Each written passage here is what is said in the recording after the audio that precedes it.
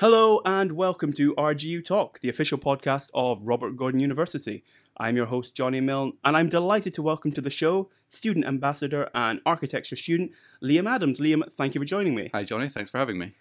Now, so you're studying architecture here at RGU. What stage are you at and how are you enjoying it so far? So I'm coming up to the end of my second year in university, and so far, I must admit, it's been a bit of a challenge, but certainly a good one. It's been a great experience for me. It's never something I see myself doing way back when I started.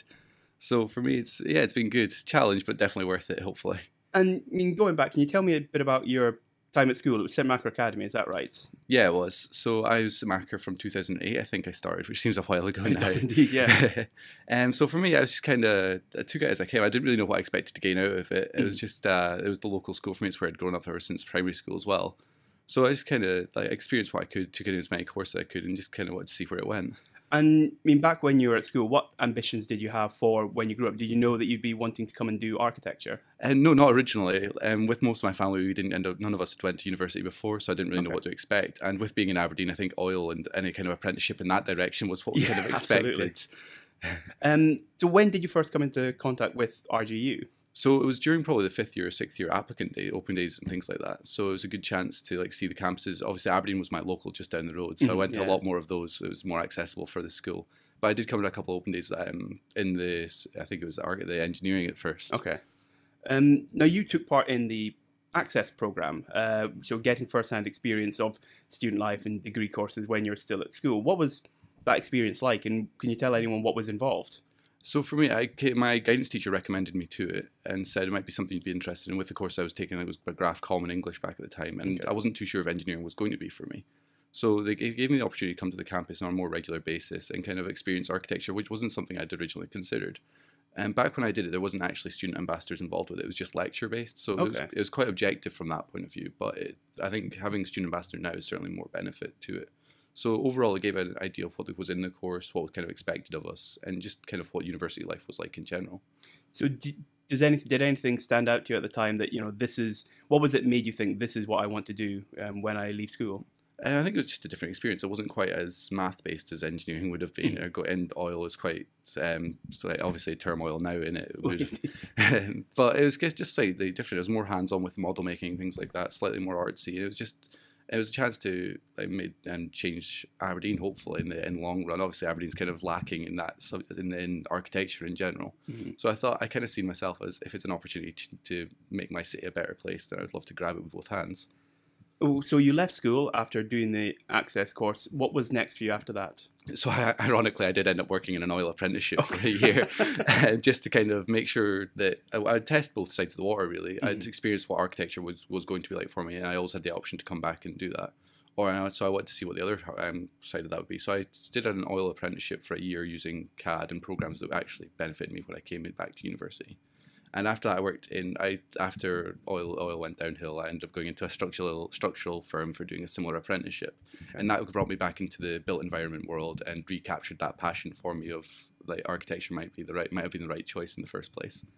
So what made you decide to leave the world of work and to come study at RGU? Well, having the past experience of ACES and knowing it'd be quite a hospitable place for me, it'd be a good experience. And I always had that in the back of my head anyway. And with my new experience in the structural engineering world and built environment world, I kind of thought, why just do the structural side when I can actually have a choice in what's being designed and what would be held up in the first place? So I think that early experience was always stuck with me, always resonated with me before moving into the world of work, and it was always there. So when the opportunity came and obviously the pay in going structural engineering wasn't quite as good as when I went to oil. So I've seen all these kind of factors came in, but certainly ACES was always something that had stuck with me and always had in the back of my mind, so I knew it was something I wanted to go back and do. And after being a student for a while, you obviously became a student ambassador, meaning you support the programs that you used to study when you were coming up. First of all, how did that come about and how have you found it? And well, it came about, and for the end of first year, emails were sent out, and I remember doing the program and thinking that would have been a great opportunity. Something I'm very passionate about is wider access. Obviously, my circumstances kind of like stuck with me with that, and so being able to help out similar schools was always something I was keen on. So I had a successful interview after the summer, and I started back in September. So that was involved. I've been involved with a wide range of programs, from the Northern Lights, Aspire North, and Access 2 being the main one from the first semester.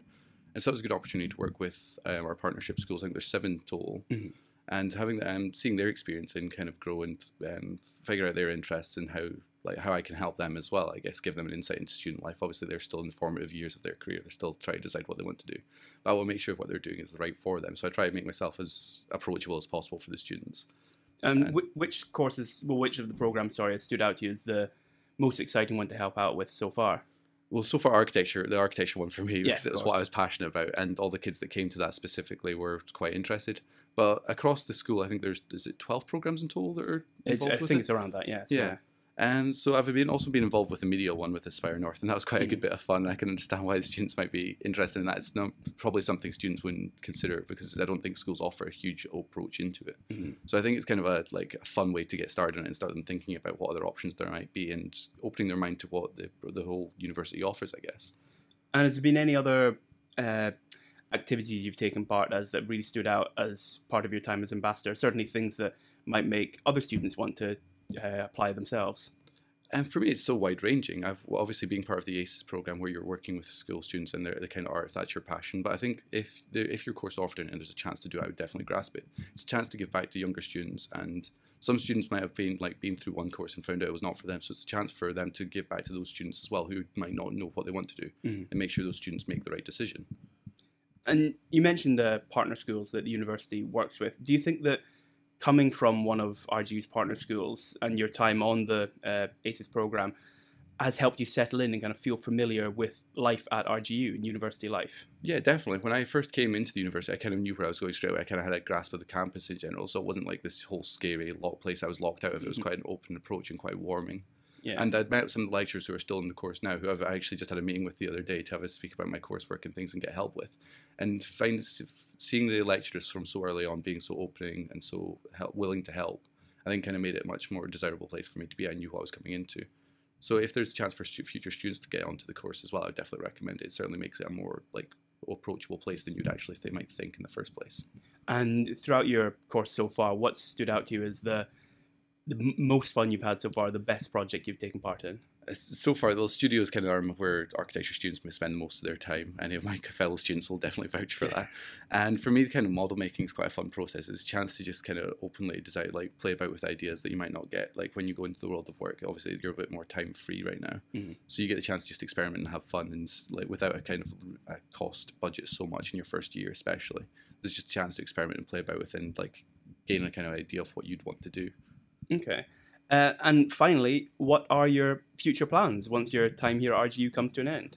So I'm not due to finish until ours is a 6-year course, so I'm not due to finish until I think it's 2024 or something along Quite some time, right? Yeah. So after that, I would like to become a recognised architect, get my qualification, because it's a further couple of years for being able to call yourself an architect. And then after that, I'd love to start my own firm. Certainly something I'd never seen myself doing back when I was in school and owning my own company. But now that I'm in the world, I've had the work experience and I've had the course experience, it's something I definitely is my long-term aim. And do you think what you're studying on the course is really will help propel you to that? Yeah, hopefully. The whole idea with RGU in general, I think, is getting people into the world of work. The employment rate's always been quite high, so I think all the courses are oriented towards that anyway. So obviously with the right experience and obviously attaining my final grades will be a big part of that as well. Well, Liam, thank you so much for your time today, and best of luck with the rest of your studies. Thank you for having me. And that's it for another edition of RGU Talk. On behalf of the university, I've been Johnny Milne, and we'll talk to you later.